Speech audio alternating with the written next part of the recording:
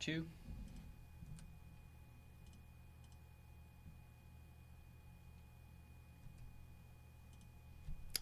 Good morning, everyone. Thank you for joining us for today's Odoo Live webinar.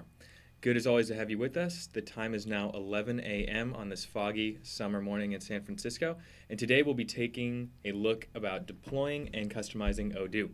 My name is Todd Farnham, a digital marketer here at Odoo San Francisco, and I'll be hosting today's session, which will be presented by my colleague, Jigar. Hey guys. And we'll also be joined by Clark, who will be managing the Q&A. Hi, everyone. Now, before we begin, I just want to go over a few procedural items for those unfamiliar with this format. Today's presentation will take about 30 to 45 minutes, which will leave about 20 minutes for the Q&A session at the end. Throughout Jigar's presentation, Clark will be answering your questions in the chat box to the right of the video, so keep your questions coming throughout the presentation, and we'll do our best to answer them there. We will also hold on to questions so we can go over them together in more detail during the Q&A after the presentation.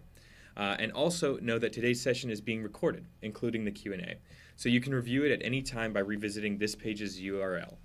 And this is the same as the access link that you received by email when you signed up for the webinar. And if you got here by another means, just copy the URL of the page. Now, if you're interested in future webinars, subscribe to our YouTube channel to stay up to date on what we broadcast. We broadcast several times a week on a variety of topics.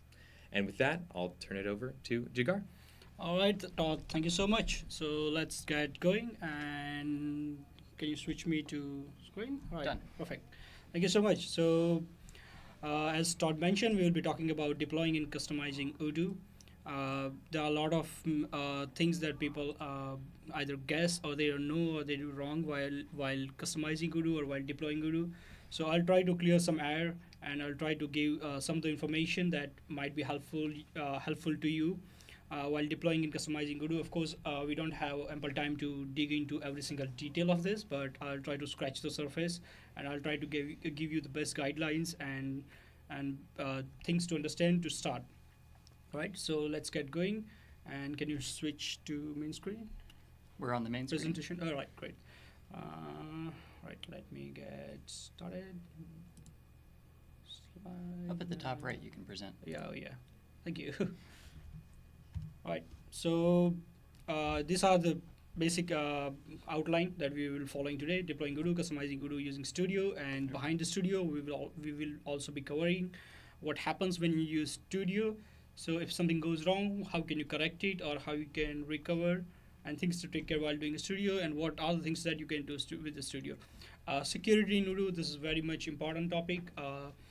Most of the online users or on-premises users don't know about Odoo security correctly, and they mess up with the security badly, and that in turn result in a bad database. So we will talk about basics about the security that will give you an outline how to use an Odoo security, and then we will see basics about customizing Odoo website and e-commerce that will help you understanding on how to customize Odoo website. All right, so let's get going. So let's talk about deploying Odoo. All right, so when it comes to deploying, when you choose Odoo and when you talk to your partner or when you talk to your salesperson, you get Odoo. You make one decision that is very important, that are you going to host it by yourself, or are you gonna use our Odoo SaaS version? So when you make this decision, this is very important decision for you when you are in decision making process.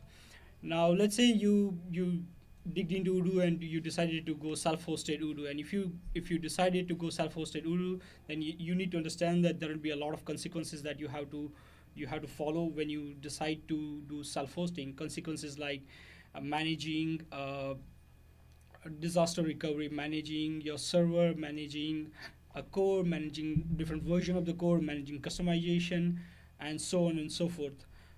That is a part of self-hosted things, that self-hosted Odoo if you do by yourself. Like, while if you do Odoo SaaS, what you do is you don't care about any of those problems. Rather, you just get your own URL and you get your own instance, which you can access just by typing in URL. We have 99.99% of the uptime. So you get, and also you get a free upgrades when you choose an Odoo SaaS. So whenever you are making you are doing decision making process of choosing Odoo SaaS or hosted, you have to be very careful choosing this.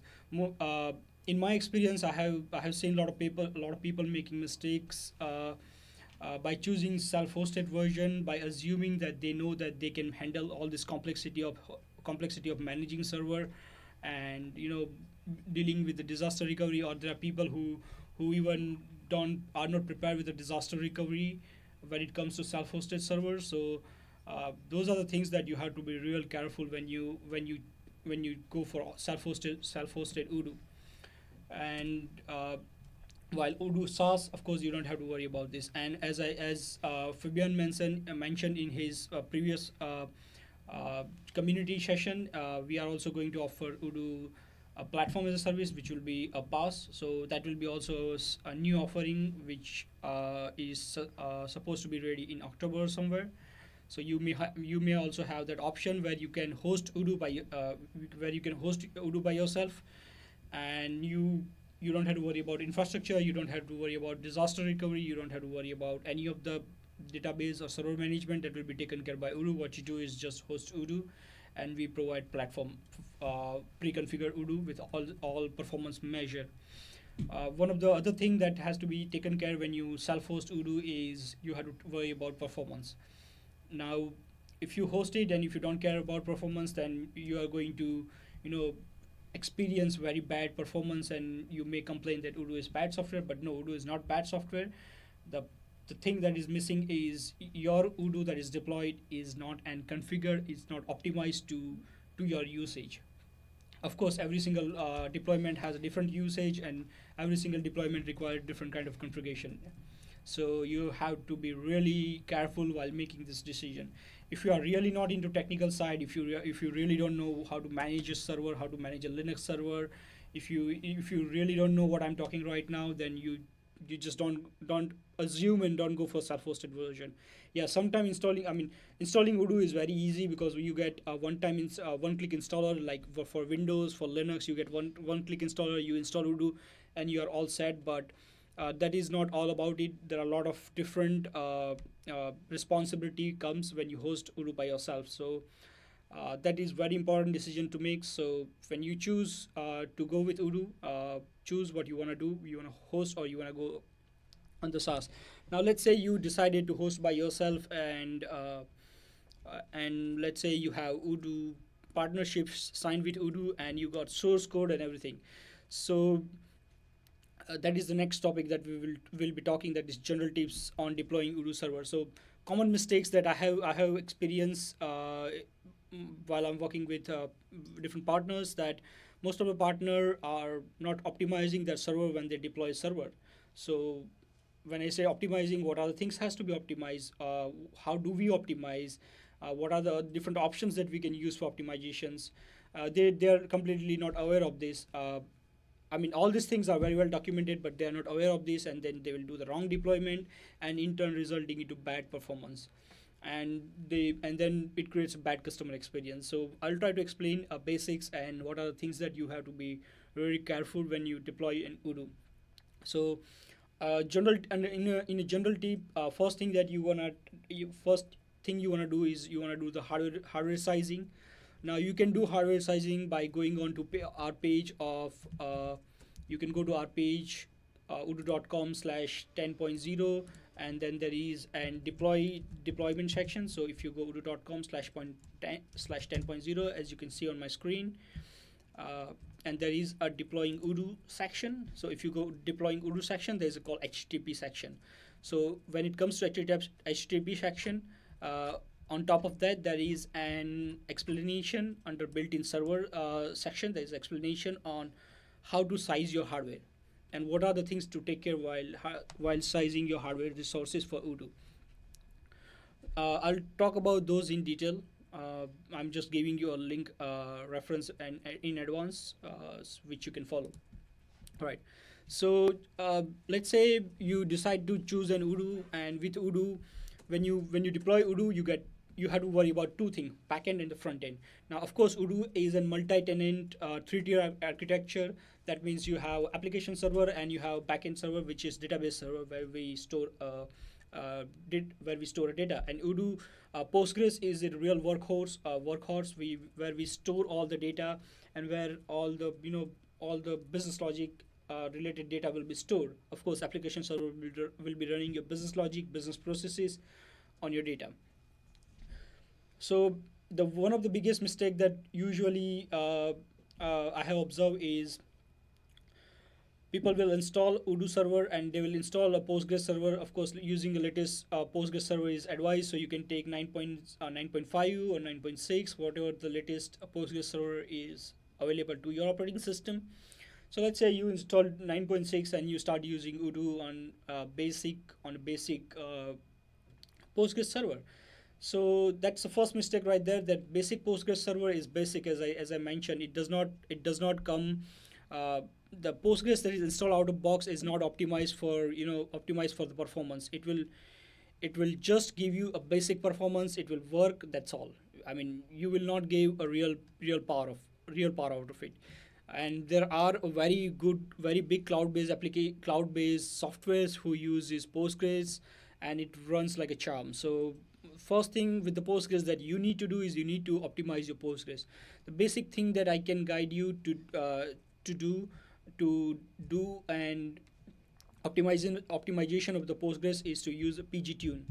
So if you use a pgtune is very handy tool where you just say, this is the database version that I'm using, this is the Linux or a Windows operating system, this is the in case of Odoo it will be a web application, and then you say a RAM that is on your computer and number of connection that you wanna allow. And let's say my RAM is 16 gigs and number of connection I wanna allow is 1204 connections. When I say generate, it's pretty handy that it prepares and list of configuration that needs correction in your Postgres file. So you go to your Postgres configuration file, as you can see on my screen, and you can copy and paste this parameter. This will make a big difference on your Postgres performance to begin with. Of course, then there are a lot of other things that you can do to take care with to improve performance of your Postgres, but that is the best and that is the most important things that you have to do. Optimize your Postgres first. Now, once your Postgres is optimized and when you are running Odoo server, out of the box Odoo server which you get is not optimized. Again, it is there for testing. It's there for demonstration purpose only. So when you run application server, your application server will be running into multi-threading mode or in a simple threading mode, where it can handle up to 4 or 5 user, and after 4 or 5 user it will go slow. It's not optimized for performance. It's not optimized for giving you a best result out of the Odoo server. So out of the box Odoo is not optimized. So what do we recommend is to do a multi-processing. So multi-processing is a modern concept of using your fancy hardware. Usually when you buy your hardware will have, let's say, 6 core or 12 core, which will be 12 thread or 24 thread, which is really powerful server. And then you have a RAM for that, and of course you will have a storage for your Odoo server. So what is multi-processing in compared to multi-threading? So when you do multi-threading, what it does is it creates a simple thread, and in simple thread it creates a child thread, and it just runs the processes. Now, multi-threading is not an optimal usage. It does not do optimal usage of multi-core processor. When you have multi-core processor, 6 core or 12 core, multi-threading will not make a maximum usage of your hardware. There could be situation that some cores are overloaded and some cores are sitting idle, and there could be situations like that, and that's not optimal usage of your money and your hardware that you have bought. So in that case, we recommend using a multi-processing. In multi-processing is it's a way of using your hardware in maximum work power. Let's say if you have 6 core, then 6 core can have a 12 worker. Now, what is worker? Worker is like a predefined processes which when server gets a request, it gives the worker, and worker will process a request in a simple term. So worker is an process worker, which takes and user request process, and it processes data and then returns the data. Now, multiprocessing usually has some kind of a rule of thumb, some kind of a formulas that you need to follow. So rule of thumbs for for multiprocessing are uh, it's defined over here on the performance tip. Uh, I'll I'll I'll ask Clark to share this URL with you. So you, Clark, when you Yeah, I'll just search that. What is that? Odoo performance tips and tricks. performance tips and tricks. Yeah. So that's a presentation by Odoo, yeah. Yeah. Yeah. So it's a you will find, and with this title, performance is a big title. Yeah, 399. Yep. Yep. All right. Thank you. All right. Yeah, I'll drop that in the chat. So you will be getting this slide, and this slide has an information about hardware sizing, how you can do the hardware sizing when you are going to deploy in Odoo. So as you can see, when you decide to go for multiprocessing, of course, multiprocessing requires a worker calculation. Worker, again, as I said, worker is an process worker. When you send some request and they processes, and then the worker processes will respond back, and so on and so forth. So they are like a background worker. They are like a software load balancer for optimal usage of your hardware. So to activate a worker on your Odoo server, what you need to do is on your terminal, on your Odoo configuration file, there is a parameter called worker.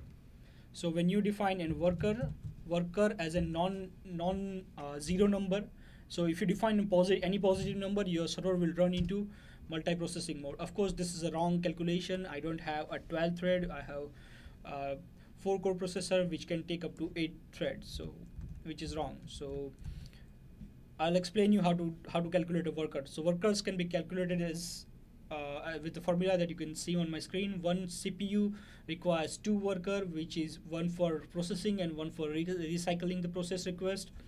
So per CPU you need 2 workers, and minimum recommendation is having a 6 worker. Now why is minimum 6 worker is recommended? Because most of the modern browser allows a 6 parallel HTTP requests. So from one browser you can run 6 parallel which HTTP requests doing something, and that way you can run 6 parallel connection from one browser window if you want to, and that corresponds to 6 pool size. So minimum pool size is 16, and of course maximum you can increase more and more and more depending on your need. One of the example that is given here is let's say if dedicated RAM, how to get in maximum RAM. So how to get in maximum worker, you get a minimum 6, and maximum is your dedicated RAM for Odoo and divided by worker soft memory limit, what is worker soft memory limit, which I'll explain in a bit. So you say RAM divided by soft limit and you get a number of worker. Now remember, each worker in Odoo is capable of taking 6 to 7 requests per second. So this each worker, so let's say if you have 24 worker can take up to 6 to 7 parallel requests on the server. So number of workers into a number of requests per second into worker is total number of requests that can be taken by Odoo server. So you have to decide how many active users you are going to have. One of the simpler example of deployment is here on my screen. As you could see, there is a backend plus frontend server where we have 16 core, 32 threads, Xeon server E5 with clocked at 2.6 GHz and which has 64 gigabytes of RAM. So on this we are running 20 workers. Now whenever we are running at 20 workers into 5, so it can take up to 100 users parallel. So it can take up to 100 active users, and it can take 10,000 visitors per day. So for a best performance, this is one of the advised hardware sizing. Now let's say number of users increases. Now this 100 user that you see on my screen are a backend user. They are not a website user. Of course, they are doing some live transaction data onto the backend. So that corresponds to the active users in a backend.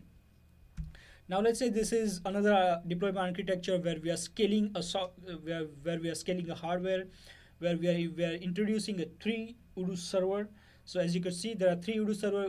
This 3 you see in the middle on my screen are 3 different Odoo server, where each server has a 10 worker, and each server configuration has a 4 core. So you have quad core CPU which have a 8 thread, and which is a Xeon E5 lower, of course, a lower core CPU and clocked at 2.7 GHz.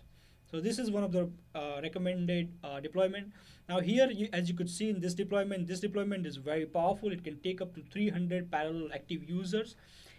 And this will require a software load balancer like HA proxy or Varnish. You need to have those kind of software load balancer which redirects your traffic into different Odoo server, and then you have a database server running in the backend, which is running on a separate server, of course, which is running on a network file system, which has a 6-core, 12 threads, Xeon E5 clocked at 2.5 GHz and 64 gigs of RAM.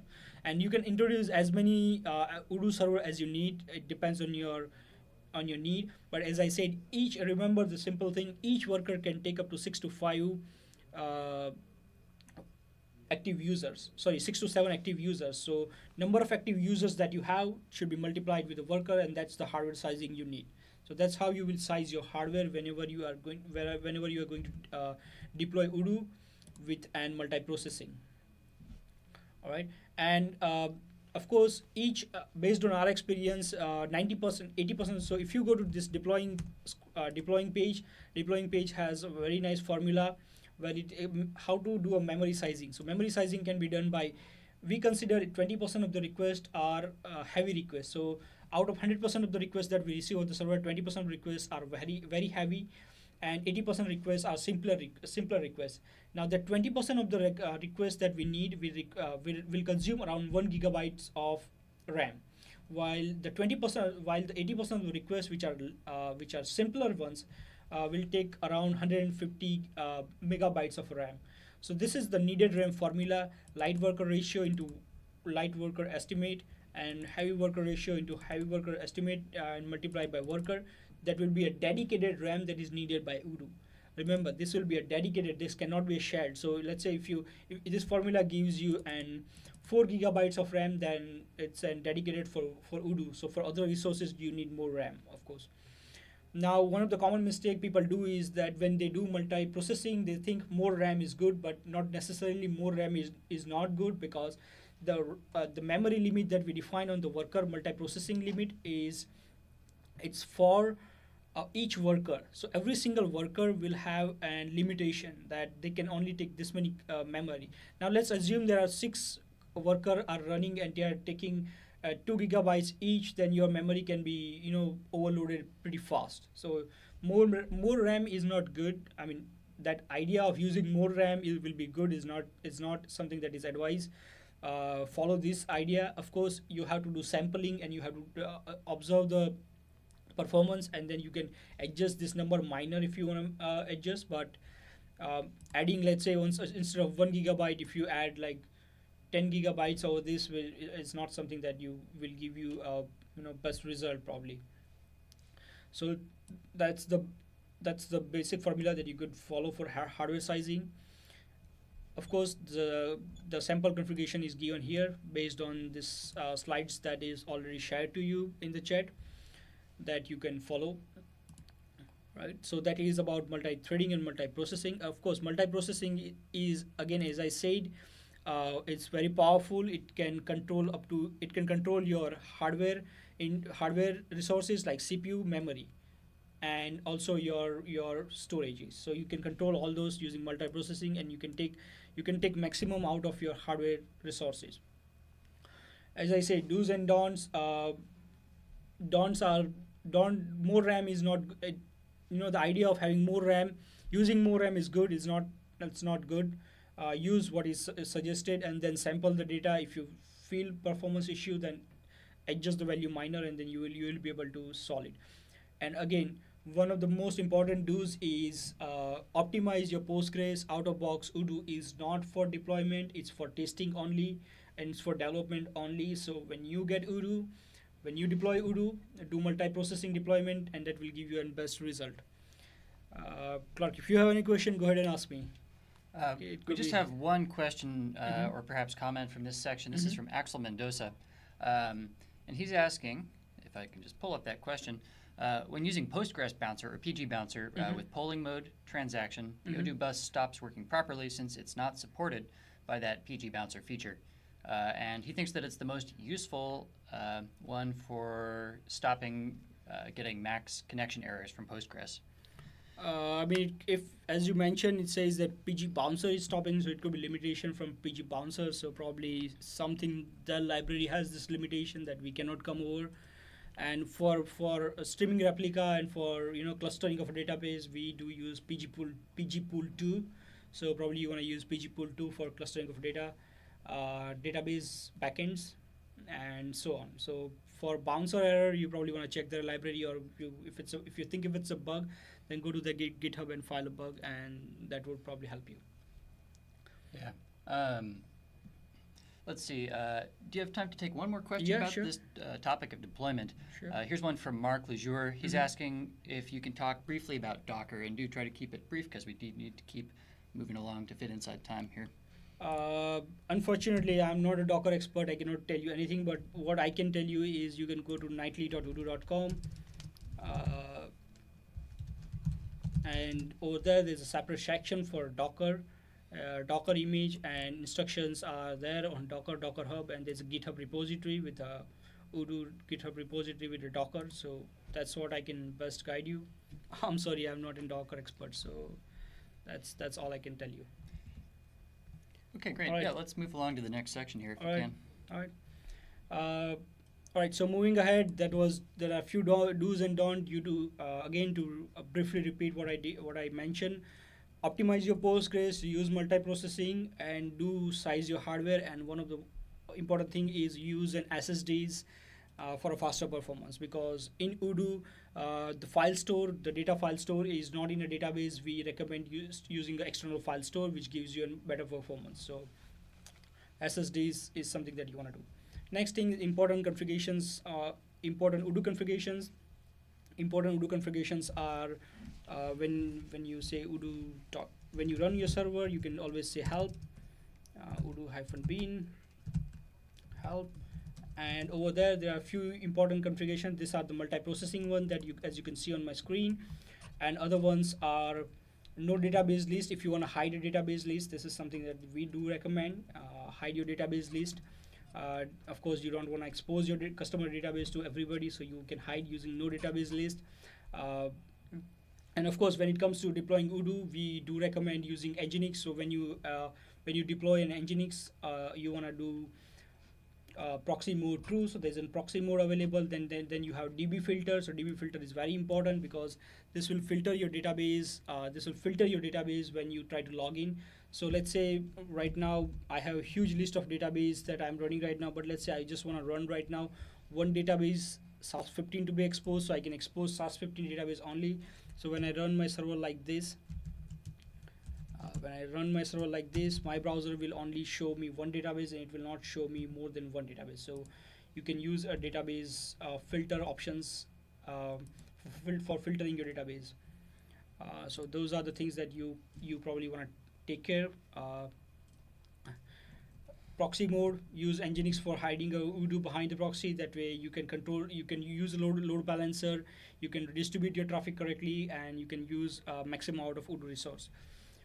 Then next is choosing an email server. Well, Odoo by default comes with an idea of implementing email alias and catch-all mechanism of email server. So if you are choosing any email server to be used with your Odoo, make sure your Odoo has email alias and catch-all feature. So if your email provider has these two features, then you will be able to use this very easily. In Odoo, we use an catch-all and email alias because it's simple, that it's one business, one email account, and everything goes through Odoo, and all the emails are received in Odoo, and then every user and every email chat, every sales team, every project, every job has an email alias. And then everybody can have their own email account in Odoo that doesn't have to be a real email account, and then you can use those email aliases through Odoo using your email server. So probably on your email server, you just need to buy one catch-all account, and then you don't need to buy more account, and then you will be all set. So choose an email server that do support an email alias and catch-all feature. That's what we do recommend for full email feature in Odoo. Of course, you can set up as many incoming and as many outgoing email server as you need, but by default for outgoing, it will take the first outgoing, and for other things, it will not. For the things, you have to go to email template and you have to set an alias. Right. Any questions after this, or shall we continue with the next thing? Axel's asking if we can recommend some email servers that provide those features. I don't know if... I mean, you can use Google Gmail account. They do provide that. Then most of the email service providers do that, but Office 365 is something they don't provide this thing. So if you have Office 365 or Zoho email, those people don't provide this email alias and that mechanism. So that won't work. So, but most of the big providers like Google or regular Microsoft Azure email exchange server, those guys will do provide this feature. So you can use those as an email account with Odoo, and that will work very nice. Of course, with our SaaS, we have our own email services are running, and every instance on the SaaS gets their own email account on. They will get one email with that instance, so they actually don't need to buy any email services when they use Odoo SaaS. With your SaaS, we do provide an email service. Of course, it has a limitation that you cannot send infinite email. You will have a cap on how much you can send email to avoid spam and everything. But if you are not spamming, then of course we can increase your email limit and you can get more email limit from us. So if you're using Odoo SaaS, you don't need to do that. If you're self-hosted, Google or any other email provider will do that. I mean, before making your call, just make sure that those are two services that is supported by your provider, and that will be all. Yeah, thank you, Jigar.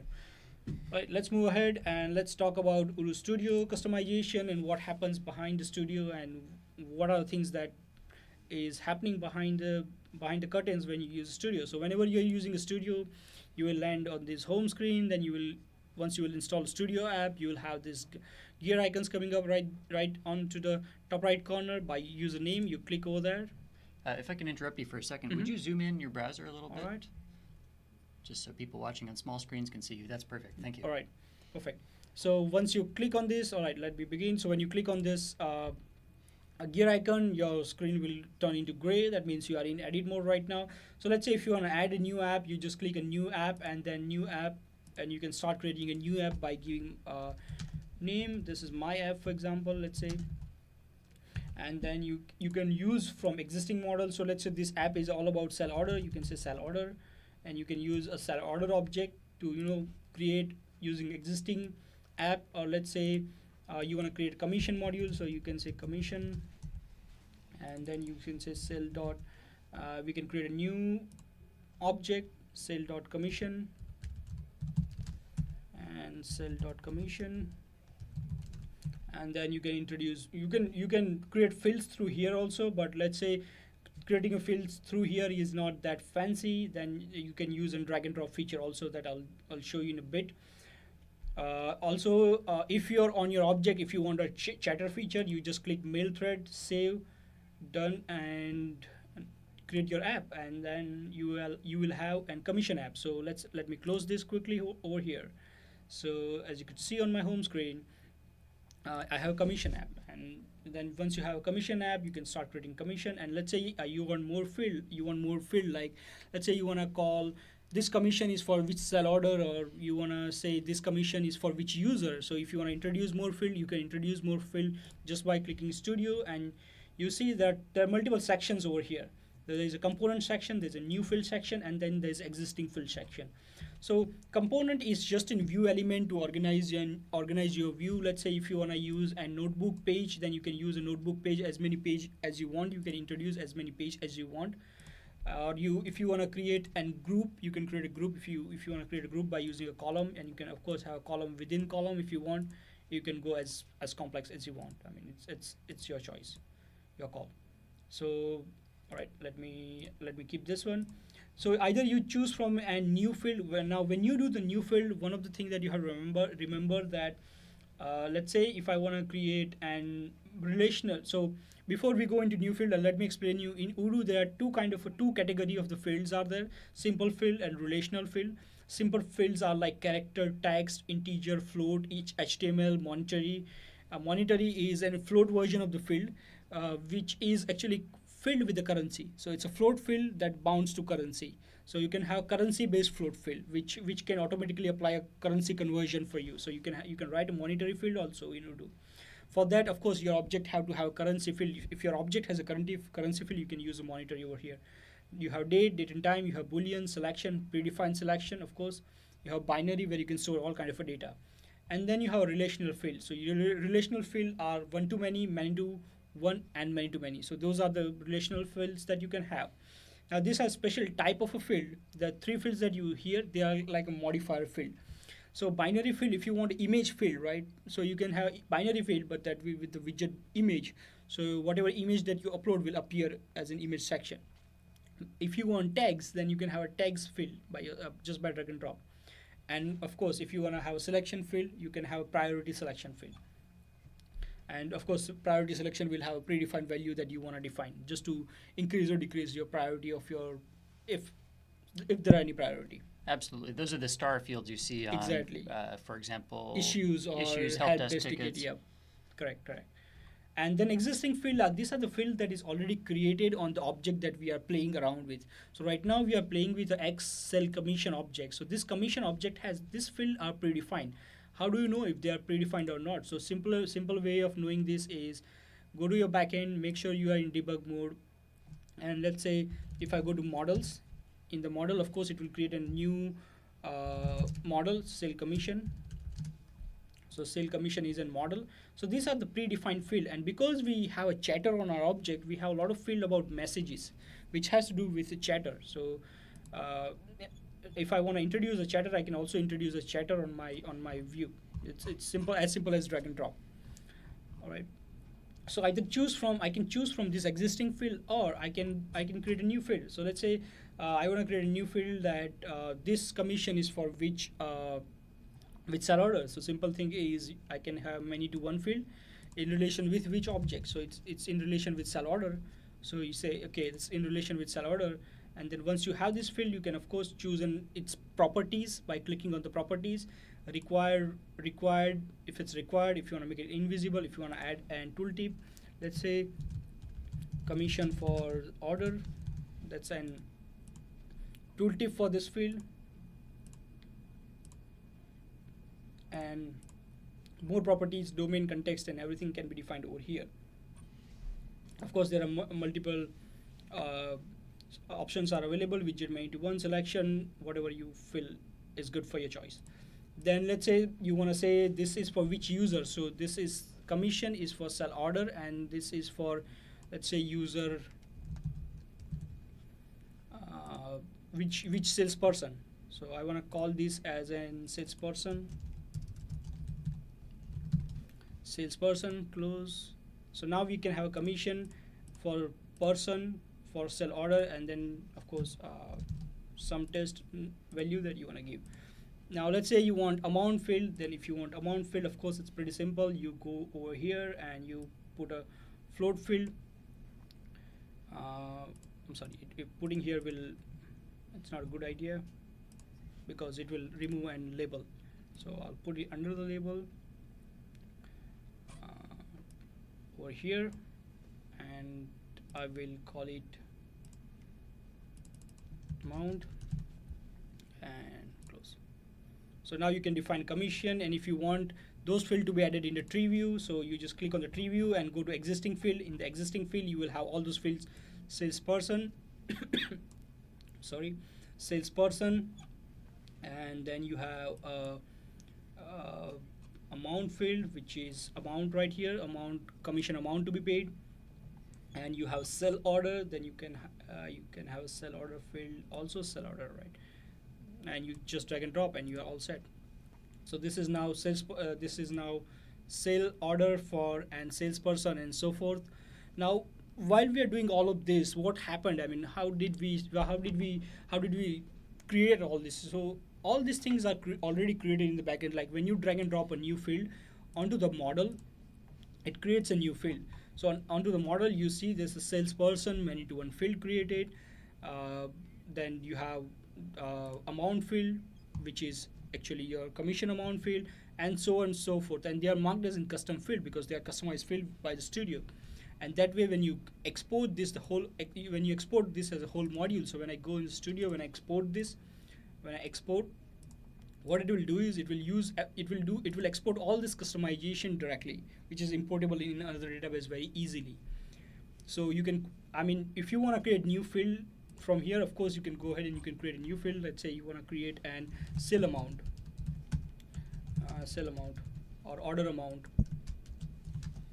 You can create order amount, and this can be, let's say, float field, and this is required field, for example, and then you want to add another field, order date, and then you can say order date, and let's say this is date and time field, 7 close. Now this field will be automatically available on the studio if you create from the backend. Now what is the difference if you do this way? Now if you create this field this way, now those fields that you added, right, those fields are not part of Studio right now. So whenever you will export, you will not get these fields out of Odoo. But advantage over here is, I mean, the fields name are simple. It's easy to remember. Whenever you're writing a business logic, automation business logic, it becomes easy for you. So let's say when I go here and in the views, and if I want to create automation, and if you want to create automated action, let's say every time when commission is created, you want to send email to somebody, send an email on creation of this thing, and you can choose send an email, and then you can choose, and of course email, you can choose an email template that you want to use on this object, and then you can send an email. Now, or if you are writing a Python code, here writing a field name will be a bit difficult. You have to remember all this field name, either you have to copy them, and then you have to do that. I have a question. Can you change those names that Studio creates? This field names, usually we don't recommend doing this. Don't change them, because those are most likely the real fields in the backend, and they're more likely to break. If there is no data in there, then it's good. Then you can probably change it. I mean, if I do this way, if I do this, and assuming there is no data, it will not. Assuming there is a data, it will not allow me that, because I already entered data. It will not allow me editing those fields. So once you choose a field, you probably cannot modify the field names that are generated. They will be like that. What you can change probably is just an label. You can give whatever label you wanna give, but no field names can be changed. All right. Next, all right. So it creates in these fields, and also of course it did create it when you are whenever you are doing drag and drop on the view, it already created all the views that is needed. So when I say Studio, so these are the view that is created for commission module. So this is a form view, and this is a tree view that is created for my object. So every time when you create a new object, Studio will automatically create a default view with a name, and then every changes that you will do will be the inheritance, and then they will follow the same. Now with the newer Studio, that's Studio 2.0, there's a core improvement available. So before, it used to create a multiple view for multiple inheritance, but now it doesn't do that. It just creates a one view, and it puts all changes in the one view. So it becomes easy for everybody. That's the thing. And also before, in Odoo Studio, you could delete a field from the backend while the field is still in the view. But with the newer Studio, you cannot do that. So there is all these bugs that has been recovered. So newer Studio is more robust, and it's good for customization, and you can use that customization for online or on-site also. So essentially, it creates all the views, actions, and menu item that is needed. So let me quickly explain. Of course, there are too many details to that, but let me quickly explain things that what happened here. When you created a new app, it created this menu, it created sell commission menu, it created this sell commission another menu, it created an action. So this is an action that is created. So if I want to change a name, title of my action, I can of course say go and change my title of my my action, and then I can improve my section over here. I can let's say I want to increase, instead of 80 record, I want to see 160 record. I can see 160 record like this, and then I save and I refresh, and it's done. So when you use Studio, it automatically creates an table, view, fields, actions, everything in the backend. You don't have to do that. It simplifies your job of doing that. So that's what happens behind the scene when you use the Studio. It creates a field, view, action, and automation. Of course, you can also create automated action if you want to create automated action. Any questions on this so far? Yeah, we have two questions. The first one is from Axel Mendoza again. He's asking, does Odoo Studio support the reference field and the company dependent field, which he, in parentheses, says is the old property field? So Studio do support and related field, and it do support a company related field. Now remember, there is no related field anymore. What we have is a company default.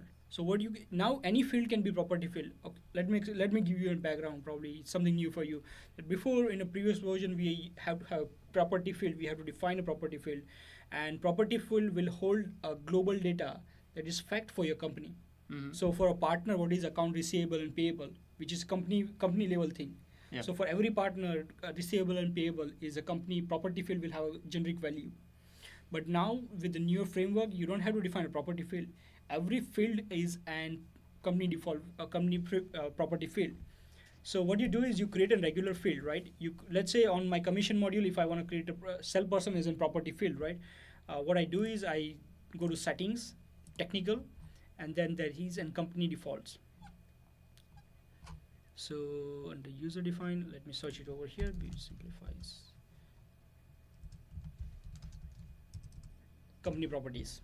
So under settings technical, there is a company properties. Over here, you can create a property field. You can create property. Any field can be property field technically. So you don't need to create a property field. Simple answer is any field can be property field. You just need to go to company property and use the name over has to be field. So let's say for a X commission module, right? I want to create an X underscore. I want to use X underscore field. Let's say salesperson as in field. Search more, salesperson, and sell commission. So if I want to define a default value for this, let's say default value is 2, right? So field name is, you always give this field name as a name, and for which company. So this is for your company. So for your company, salesperson company value is 2. So by default there will be always 2.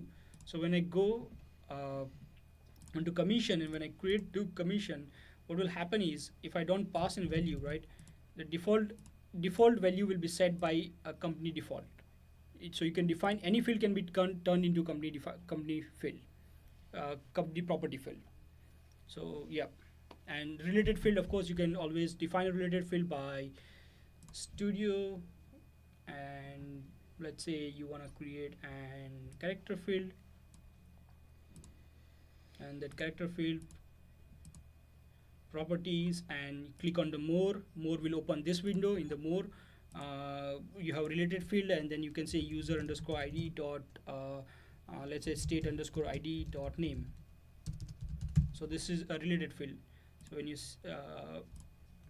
not user id, of course, it's be a weird name of the field. So I need to get that field, x underscore commission or x underscore sale, and the field will be here. User field will be this. So this is user field. So I want to get the user state. So this field dot state id dot name, it's an pointer field. So now if I go back here, when I close this, if this user has a state value defined, then I will have a state. Let me see if I can quickly. I mean, I cannot do it over here, but I have to go to partner form. So sales, customer, and here if I search demo, for a demo portal user, state is, there is no state, but let's say US. Let's say state is California. If I save this, over here, was it demo portal user? Yep. Wait, that field is stored right now, so I have to define a depends. So what I need to do is, one thing that I need to change is, let me drop that field over here. Now let me switch back to list view, because the field is in the list view over here, more because this field is stored right now, I have to define depends also. So every time when I change a username, I want it to be recalculated. So I do this, go over here and close this, and let's say from instead of demo, I want to set it to admin. So if you see admin has a Pennsylvania set as a, so admin Pennsylvania will come up. For other user, if I choose another user, if it has a state, then it will come up. So you can define a pointer field like that. Great, thank you so much for that. Let's move on to the next question. Here's one from Mohammed. He's asking about, what about constraint? I don't recall the exact context of that question. So constraint, so in Odoo there are two kinds of constraint. Technically, Okay. constraint is like a limitation. It's like a data validator. Like before you save your data, this is what you want to do, that is what you want to do. In Odoo, you can write two kinds of a constraint, SQL constraint and Postgres, Python constraint. Now, of course, you cannot do Postgres constraint just like that. It requires a little bit technical expertise to do that. But if you want to do Python constraint, you can definitely do Python constraint. You just go drop here, and let's say amount has to be more than, it cannot be more than 10% of the cell amount. If you want to write like that, you say automation, create, and then you say check an amount. You say check amount, and then you say trigger on creation, and then you write a Python code, and then you write your business logic that my amount has to be this, and then you say raise a warning, and put your message right here. So this is equivalent to creating a constraint. Great, thank you. Let's move on to the next question. Chowdhury is asking, what are controllers? We will have controllers.py in our module, right? Mm-hmm. And what are they? Could you explain with an example? Right. So controllers are like HTTP routing. When you request, so when I go to my website, so as you could see on my screen, if I go to my IP shop, right? The shop is requesting a data. So shop is a controller. Shop is an HTTP route endpoint where it takes a request. It can be GET, it can be POST, or it can be any kind of a request. So it's an endpoint for your HTTP request. Controllers, for example, if there is when I say shop, there will be a controller for the shop. So if I say, so if I go in my code, and if I go to website _ sale module, I'm telling because I know this, but of course you can search in your code if you want to search in your code. In the controller, in the main.py, there will be an shop controller. So if I search for /shop, there will be controller. So in a simpler term, see, this is HTTP route controller. So in a simple term, when you request the shop page, right, your request will land over here. This is the controller which handles your request. So when a web client requests the data to the server, right, the request, because this is a domain name and this is your request endpoint. So your request endpoint will be handled by the controller class. And that's why every module that has a controller is an website module technically, or it has a website ability to that. Got it. So in basic terms, a controller points to a piece of code, you can say. To a piece of code. To be triggered when you request the data. And then that piece of code will render a template, it will render a view, or it will render more information, depending on your business logic. Got it. Great. Thank you. Sure. Chowdhury, let us know if that answers your question or if you have any follow-up questions. But in the meantime, let's move on to the next question. Here's one from RP. He's asking, can you back up the actual Odoo system somehow, not the database, so that if something happens to your server physically, you can clone it someplace else, presumably to save all your server settings, all your deployment settings.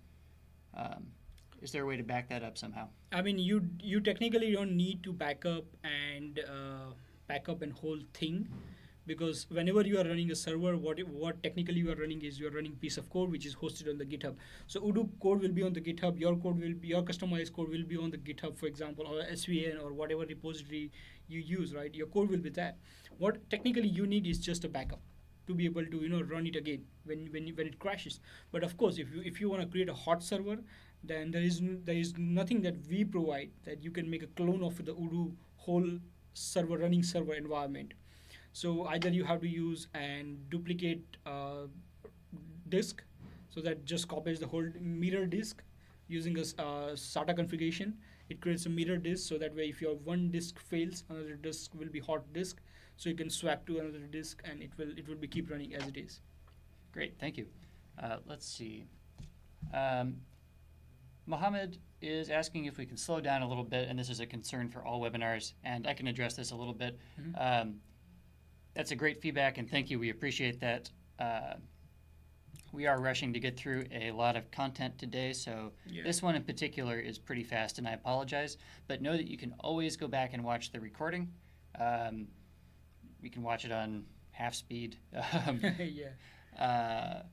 Or you can shoot us a follow-up question at events@odoo.com, and I can explain via email if that's an easier way to ingest information. But anyway, thank you for your feedback. We appreciate that. Let's see. Here is oh, you know what? I have been remiss in addressing this. We had a question earlier from Veli Kosak about the API. I know we didn't cover that, but could you maybe address this just in brief? And his use case is that he's receiving items from purchase orders via the API.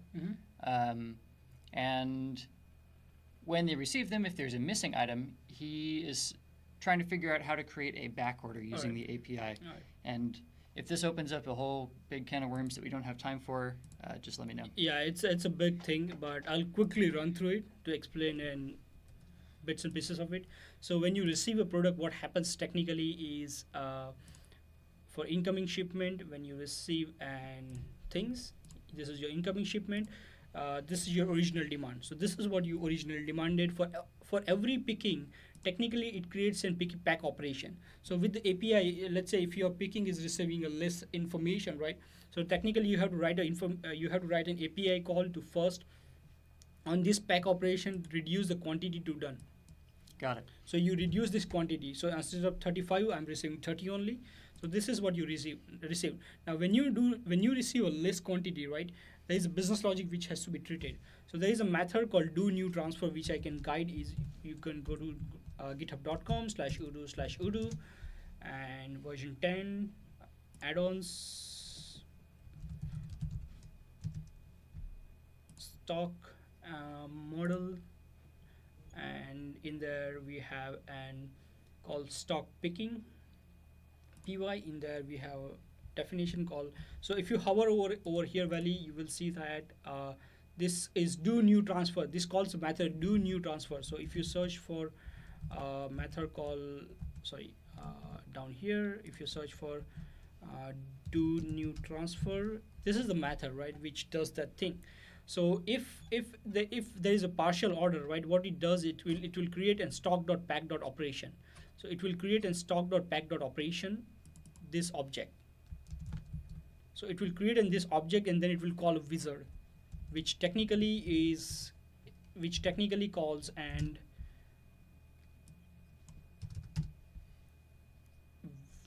wizard down here. So you have to create a wizard in your API call, which is stock.backorder.confirmation. You create stock.back.order.confirmation, and in that you find your picking ID and you call method called process. So when you call this process method, it will automatically create, so it will automatically mark your quantity that you have set to do as in done. You have to simulate this process. When you click validate, it creates in this wizard, right? So you have to, if it's a back order, then you have to create a new stock.backorder.confirmation object, and then you have to pass with the picking ID, and then you call process method, and when you click that, it will mark your picking to be done, and it will create in back order. So if I go back, there will be a back order of 2 with the 5 as an to do thing. So it's kind of a complicated, but in short, you have to call a wizard and you have to call a button on the wizard. Great, thank you so much. Veli, hopefully that answers your question. And as a reminder, you can go back and review this recording at any time at the same URL, so you can reference back to that. I know we did rush through it a little bit.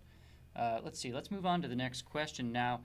We are just about out of time, but let's see if we can get through everything. Here's a follow-up question from Axel Mendoza. He says, let's see. I'm just going to reference back to your first question that asking about the reference field and the company dependent field, aka the old property field. He says that he means with the reference field, the field that it's composed of with allowed models selection and the records many to one. Oh yeah, sure, you can do that. Definitely. You can choose. You can say. So of course you cannot add that field through here. There is no provision in the studio to add this field. So to do so, you have to go into the backend. So you go into the models and onto the models. Let's say x underscore sale underscore commission over here. You add in field, which is of type reference. You get reference field, and in the reference field here you provide a list of models that you want to filter on. So let's say you want to give sell order as a reference, so you give sell order and you say sells, and then let's say you want to give and partner as a reference, so you can give partner as a reference, res.partner, partner. So you can make a reference field like this, and you say ref2 res ref as in field reference, save and close. So this creates a reference field which can refer to two objects at the same time, which allows referencing multiple objects if you want to make a reference to multiple objects. So it's a many to one field, but with a multiple table at the same time. So you can choose from multiple table if you want to. So in our commission module, if I were to view form, if I were to drop that field that we just created, so this is the field that we just created. I mean, this field cannot be placed over here. Probably I messed up with the view, but I can go to form view and I can put that field over here, and then you can reference to any free object that you want to refer to. So it's like you define a list of objects, and then you can choose a record that you want to choose to, and you can define like that.